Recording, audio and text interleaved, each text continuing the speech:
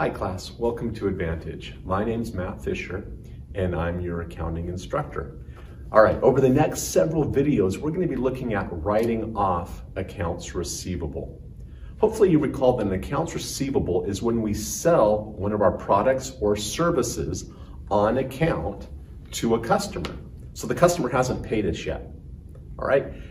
Now, if we have $200,000 worth of accounts receivable, there's a good chance that some of that is uncollectible, meaning some of those customers aren't going to pay us our money. So what do? Well, actually in accounting, there are several methods that we can follow in order to track or to record this bad debt expense, meaning if they're not going to pay us, we have to write it off, and we write it off to bad debt expense. Now, the first method we're going to look at is the direct write-off method. All right, the direct write-off method. Now, this method is not used by very many companies because it violates the expense recognition principle. All right, and I'll explain that a little bit later in this video.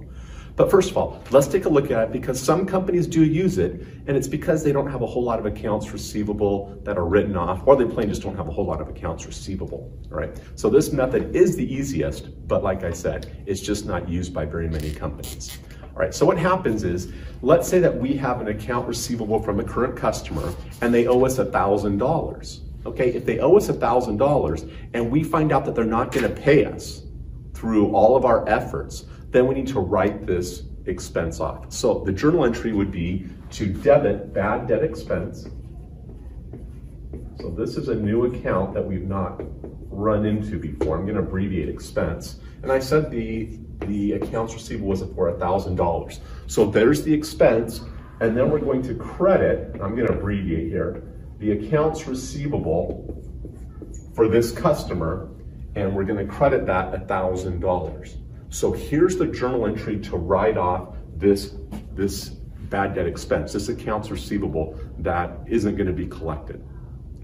At times, it will later be collected. Doesn't happen very often, but it can. So if it's later collected, so I'm going to put down here,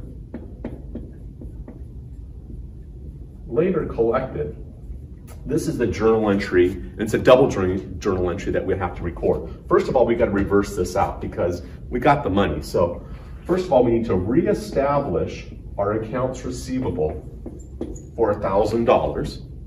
And then we have to reverse out the bad debt expense. Now here I'm just going to abbreviate because that's a long title. Okay, so there's the reestablishing of the accounts receivable and backing out the bad debt expense. And now, like I said, we received the money. So then we would record the the normal journal entry when we receive money from an account receivable. So then we would debit cash, $1,000, and now we would eliminate the accounts receivable, $1,000. You may be looking at these journal entries and say, I can do this in one journal entry. You know, because the accounts receivable here are the same. I could have just debited cash and credited bad debt expense. Well, really, you could have done that, but most accountants don't want to do that. They want to reestablish the accounts receivable to show that the accounts receivable is on the book, and then to show what really took place, that they really paid us later. All right? Okay, now I'm going to erase this, and we're going to assume that it wasn't collected. Okay, and now I'm going to explain why the bad debt, why the direct write-off method isn't the best method to use, all right? And I like to look at a timeline. Okay, so let's say this is year-end, December 31st. And let's assume that our sale took place in December. So our sale of $1,000 took place here. And once again, it was on account, so it's an account receivable, all right? But the write-off, this journal entry might not have happened until February of the next year. So here is our sales or revenue, and here is our bad debt expense, right?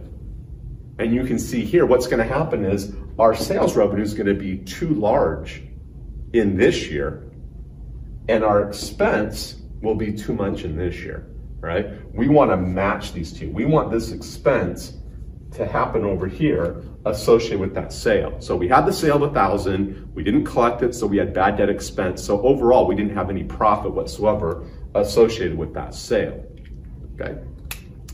We're going to look at some of the allowance methods in the next videos. And from there, you'll see how we correct this and how we actually put the expense in the right time period by estimating our bad debts. All right, class, I hope this has helped you. Once again, this is the direct write-off method for bad debt expense. And in the next several videos, we'll be going over the allowance methods. All right, hope to see you soon. Thanks, class.